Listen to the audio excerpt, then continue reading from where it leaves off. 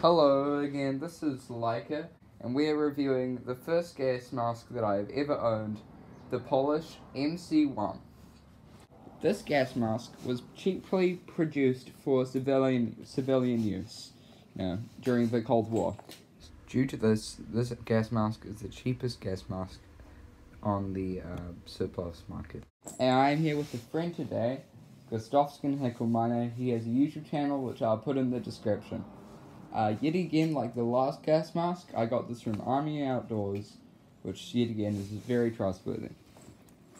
We will also be testing it to see if it is actually usable and can suppress gases. I also have a filter, a 40mm thread filter for this gas mask, which I'm not sure if it's supposed to filter out. Sorry. I'm not sure if it's supposed to filter out deodorant gases, but we'll find out. I will also be testing the gas mask that I reviewed in my last video, the M1 Serbian or Yugoslavian gas mask.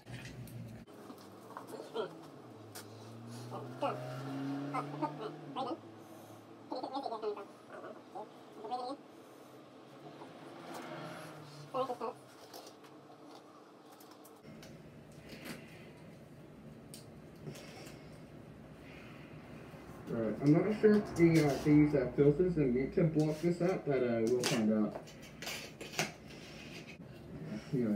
Right. This is the test we are using, not sponsored by Neither Men's deodorant.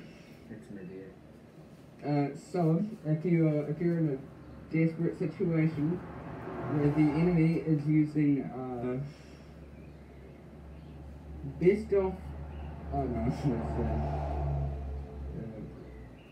they're using ingredients: butane, oxalane, and propane. Don't worry, you'll be safe. You won't be gassed. I mean, if this works. Are you ready? Yeah.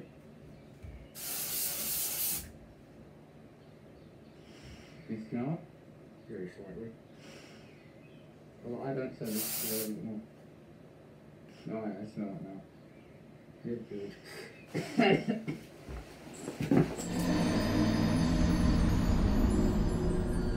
Alright. But that's just the odor, so it could potentially work with other gases. We don't know. So, in conclusion, my personal opinion of this mask is that it's pretty average. Like, if you're looking to cosplay with it, it's something that you should be mindful of. It's pretty uncomfortable with these back straps. This gas mask is widely available and it is incredibly cheap, so it's all up to you. Thank you for watching, and see you next time. Also, I think in my next video, it might be pretty short because I only have one more gas mask in my collection. So, see you then.